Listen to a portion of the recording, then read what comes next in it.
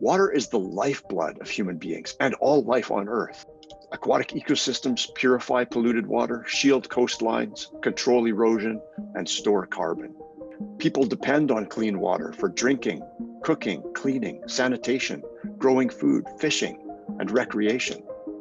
And yet over 2 billion people lack access to safely managed drinking water. Over 4 billion people lack access to safely managed sanitation. And 3/4 of all the natural disasters in the past 20 years were water-related, including floods, landslides, and other extreme weather events. 80% of wastewater is discharged into the environment untreated, contaminating surface water, groundwater, and the oceans. Waterborne disease causes nearly 2 million preventable deaths worldwide annually, with the greatest burden falling on children under 5 years of age. Wildlife populations that depend on freshwater habitats have crashed by an average of 80% since 1970. Water pollution, water scarcity, water-related disasters, and damage to healthy freshwater ecosystems have major impacts on a wide range of human rights, including the rights to life, health, water, food, an adequate standard of living, development, culture, and the rights of the child. These impacts fall disproportionately upon those who are vulnerable or marginalized because of their age, gender, poverty, indigenous status, disabilities, and cultural or ethnic backgrounds. Although at risk, these communities have the potential to contribute to water solutions when empowered to do so.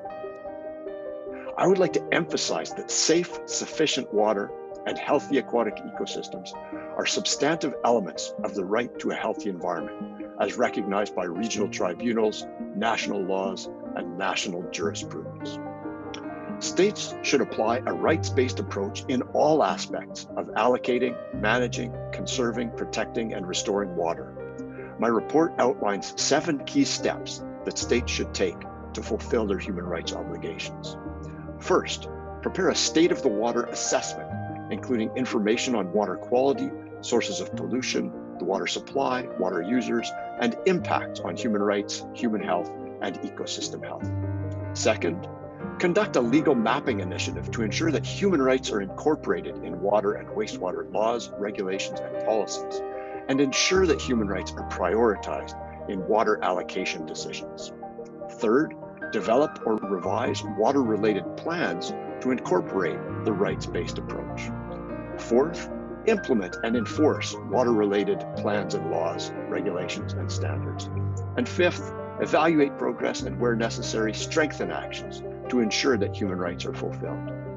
2 additional actions that must be taken at every step of the process are building human, financial, and institutional capacity, and informing and engaging the public, particularly women, youth, and other vulnerable and marginalized groups.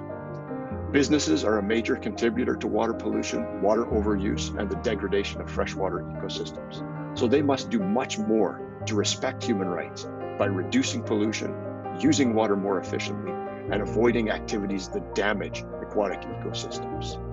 Sadly, people continue to be murdered, criminalized, and intimidated because of their courageous efforts to protect the environment and human rights. Individuals working to protect clean water are among the victims. States must do more to protect environmental human rights defenders. Water pollution, water scarcity, and water-related disasters are preventable problems. We know the solutions.